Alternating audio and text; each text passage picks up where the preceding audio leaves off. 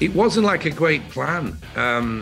We've never been avoiding a follow-up to the Def Leppard album. It's just that we've been touring non-stop until the pandemic, and we were due out that year. But we'd made a decision at the end of the last tour, which finished in Nashville, November 2019. We made a game plan to get together in my studio in Dublin early 2020, which realistically that became March of 2020, just to see what we had so we could make a start on writing some new music, knowing full well that we were going out on the stadium tour in June. Those rehearsals would start in May, and they were coming to my place on the 22nd of March. So it was essentially, by the time everybody got over jet lag and we got going, it was going to be the month of April. We were never going to get an album finished. We were just going to get something started that we could carry on after the tour finished. And then the day that they were all due to fly in, lockdown, boom. Nobody's allowed to travel, there's no flights, everybody's in isolation. So I got on the phone with Phil and said, okay, seeing as now we don't have an opportunity to look each other in the eye and say, okay, who's got what, new song-wise, I said to Phil, I said, what do you think we should do? And he said, well, let's see what we can do remotely. We've dabbled with remote recording in the past. On previous albums, we may have all been recording at my place and then everybody's had to go home and we're missing a solo here or we're missing a backing vocal there. And they've all said, it's not a problem, I'll do it at home and just email it over. So we've dabbled. We've done this for decades where we've finished bits off from other places.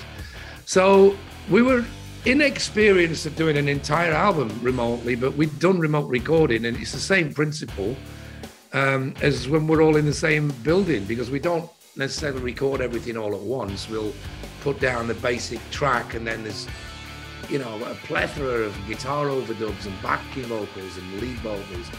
And so it was not really vastly different to how we would normally do it, except we were in 3 different countries, And so in this initial 40-minute phone call with Phil, we just got this vibe that it's like, okay, we're starting from scratch, we're going remote.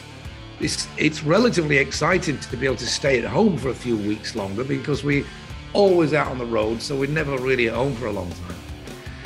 And we said, okay, let's pour everything we have onto this metaphorical table and see what we have, And I said to Phil, how many songs you got? And he said, well, I've written one with a friend of mine called Sam Hollander, which was the song Fire It Up. He'd written 2 others, which was Liquid Dust and You Rock Me. I begged him to put this guitar on the table. He wrote that song in 2003, and I've always wanted to sing it. It just been sitting around gathering cobwebs, So he basically had 4 at the time. I had 3, 2 of which I'd written on the piano, and 1 that of his had written on the ukulele. So we were really open-minded as to what direction this is going to go in. And we instantly realized that for this amount of time we're going to be in lockdown, which at the time we had no idea how long that was going to be, we had 7 songs to be getting on with remotely to see how they work, because we sent each other the demos and we liked the songs, so there was nothing to change except just record them. And then the lockdown kept getting moved and it kept getting extended. And now we're into April and we're into May, and as soon as we get into May, we know the tour is postponed. So now we're totally open-ended to record. And this is when we started writing new material. So me and Phil, we wrote 5 songs. Me and Sav wrote 1. Sav wrote 1 on his own. So we had 14 songs to be getting on with. And we just kept going. We just kept recording and recording and recording. And the way it worked was everybody was recording whatever they wanted to the songs at home and sending them to Ronan McHugh, our producer engineer, who was gluing it all together in this fantastic Pro Tools session that he'd put together. So essentially, as he said to us, guys, this is actually quite easy. It's exactly the same principle as if we were all in the same building. It's just that you, instead of walking into the room to record, you're sending me over performances that you've done at home, because everybody's got their own studios, so we've got all the sounds dialed in. So it was the most fun album we've ever made. Absolutely. You know, you're looking at the pandemic and you're going, this is awful. There's people dying. There's people cannot go and see their relatives in old folks' homes. They can't go to hospital to visit their relatives. They're either sick or they're dying. And you're realizing that this is a deadly serious situation that the whole world seems to be, you know, dealing with. What is our contribution to making this thing survivable? Our contribution is to stay safe. We're not doctors, we're not nurses, we're not scientists, we're musicians. So what could we do? What we could do is stay isolated and stay focused on what we decided to do, which was not let however much time it was, which ended up being about 2 years, not letting that time go to waste. So we've been working relentlessly on thousands of different things, back catalogue stuff, future releases, current releases, merchandise, I mean, everything, you know. We just kept ourselves, in fact, I was more busy during lockdown than I was before. So it was a fantastic way to stay focused. And other than, you know, putting on the hazmat suit once a week to go and do the weekly shop, we all literally stayed in our own environments. You know, I could go into the garden. Phil used to go in Laguna, he'd go down to the beach because it was isolated down there. We just lived our lives as family people. We had more time with the family, yet we could still make this amazing record, which we didn't have to work on 7 days a week.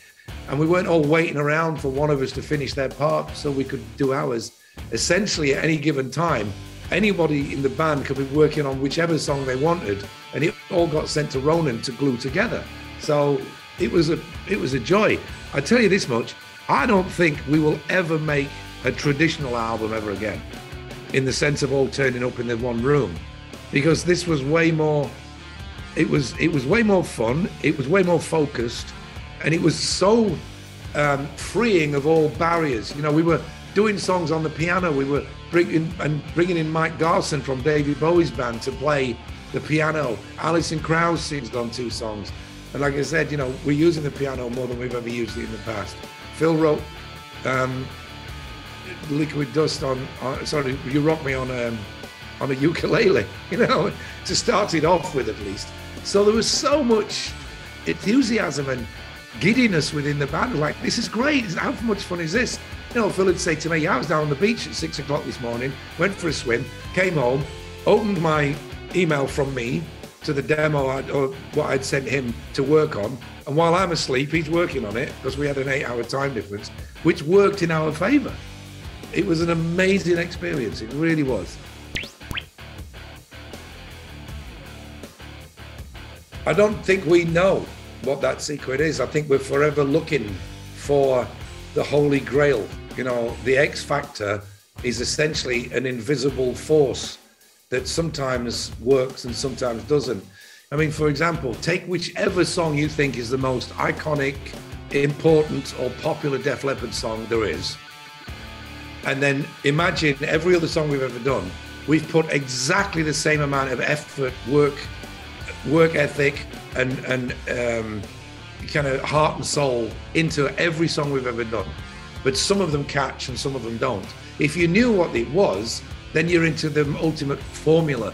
And we don't really want to work in formulas, which is why this record was so much fun to do, if you like, because we indulged ourselves in a way that we've never done before, yet it's not actually self-indulgent.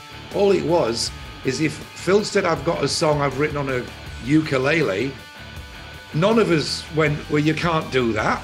And if I said, well, I've written a couple of songs on the piano, nobody went, well, you can't do that. They said, okay, let's hear the songs. And as soon as everybody heard these songs, they went, that's a Def Leppard song. There's no problem with that. It's changing how you work things. I mean, even Iron Maiden used the piano on their last album. It's not like an evil instrument, and neither is melody, and neither is bringing in Alison Krauss, who is the most gorgeous bluegrass country singer that you'll ever hear. But a big Def Leppard fan, which is, you know, which was a lovely thing to get her involved. And again, it was organic. We didn't go hunting her down. I was talking to Robert Plant about soccer, and he just said, "What are you up to?" And I said, "Well, you know, don't tell anybody, but we're making a new record." And I think he was just finishing with Alison on the second album, and he said, "Well, I'm gonna have to tell Alison because you're her favorite band, you know." And then our manager accidentally or coincidentally bumped into her manager, and they were speaking about it. And then word got back to Alison, and we were like, "If she wants to sing on the album, she's welcome." And she was like, "Yeah, I'd love to." So we had those two songs. We didn't know which one she'd like the best, so we sent them both. And she texted me back within about an hour saying, "I can't pick. I love them both." So I just texted her back, "Well, you can do them both then if you want." And she did. So, you know, keeping it fresh is bringing in Mike Garson on the piano, bringing in Alison Krauss, writing remotely, and taking our time to make sure that it was all good. You know, we didn't have to rush it. We didn't have a record deal when we started this album. We didn't have a delivery date. So we were just recording as artists for fun. There was no end game to worry about. We've got to get it done for now. That came literally right at the very end when we had the 14 songs recorded. And Phil phoned me up one day and he says, "I've just written a song with Dave Bassett." It was this songwriter guy in LA. And he says, "I think you should hear it." So he sent me an MP3. 5 minutes later, I'm listening to it. And I'm texting him back going, "You've got to be kidding me. We've got to do this." So all of a sudden, we have this 15th song.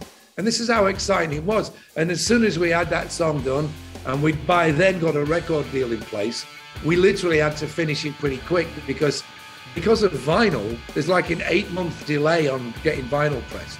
And if we wanted this album out, we needed to get the album delivered as soon as we could. So we got this song finished to the standard that we wanted it finished to.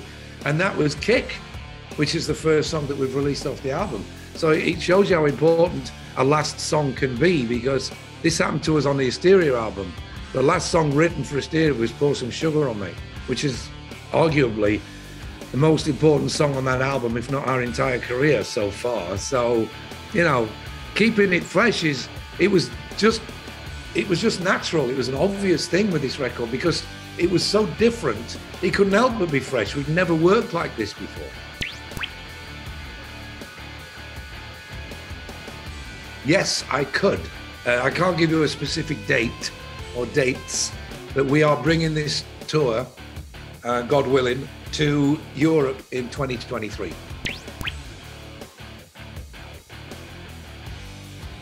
Got plenty of them. They're not always good. Some of them are pretty grim, like 1981.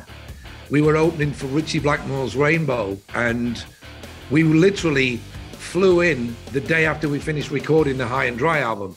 So we hadn't had a chance to rehearse. And I do believe that first gig was in Essen. We literally walked on stage, no sound check, and we hadn't played a gig in over a year. So you can imagine it was a disaster. And I know that the reviews were awful. I couldn't read them because they were in German, but everybody was telling me, "What's the review saying?" They're all going, "You really don't want to know." Luckily, that's now 41 years ago, and it's a distant memory that's become a bit of an anecdote within the band. But you've got to look at the Monsters of Rock shows in 1986, which were recorded in the middle of the Hysteria album. You know, we needed a break. We were getting what we like to call cabin fever. We'd been in the studio for 2 years, and we were nowhere near finished. And this opportunity to play 4 shows, 1 in Sweden, 1 in England, and 2 in Germany, with the Scorpions, Ozzy Osbourne. You know, I mean, it was a great bunch of bands. I think maybe Accept were on the bill. I can't remember actually. And there's a photograph in the middle, in the inner sleeve of the Hysteria album of Def Leppard on stage in Germany, and it had been raining all the way through our set. So all the equipment is covered in plastic. So of course the sound can't really penetrate the plastic. So it doesn't sound great. Everybody's drenched. And then right at the end of the set for the encore, the sun came out and the rain stopped. And Ross Alfin took this great photograph of Steve Clark and Phil in kilts, messing about on stage, steam rising off the audience. And we actually, I think we named the photograph Life at the Top with Def Leppard 1986. And it really was. It just summed up the way things were going for us. It was we making the best of a bad situation with the awful weather and halfway through this album. But those gigs were fantastic because the German audiences had a lot of Americans in there because of the fact that there was a lot of army folk and based in Germany. And the Pyromania album had been massive in America. So there was the German fans and the American fans all mingled together, making a lot of noise. And it just gave us our confidence. And when we went back in to start recording Hysteria again after those shows, we were like 10 feet tall. We were full of beans because we felt good. You know, we got a great reaction from the crowds. And it just gave us some energy to go back and finish this album. And had we not done those shows, who knows what that album would have turned out like. Okay, well, if you're a Def Leppard fan, I would imagine there's always a need to listen to some new music because as much as it's great to have this, you know, massive back catalogue of music, new music is what keeps a band alive. So we want to share that with our fans. Why do they want to listen to it? Well, I believe that this is a career-defining album for a band that's been around now for 45 years. To make an album that's this strong, I believe,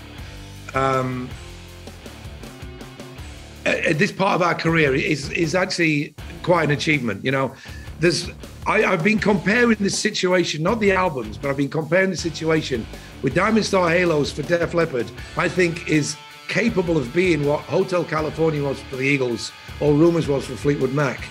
And what I mean by that is what came before was fine. There was nothing wrong with it. In fact, the Eagles' Greatest Hits, which was their previous album to Hotel California, is one of the biggest selling records of all time. It speaks for itself. And the Fleetwood Mac scenario of the Peter Green years, the Jeremy Spence years, it was all brilliant stuff. But then they put out Rumours and Eagles put out Hotel California, and it was a quantum leap.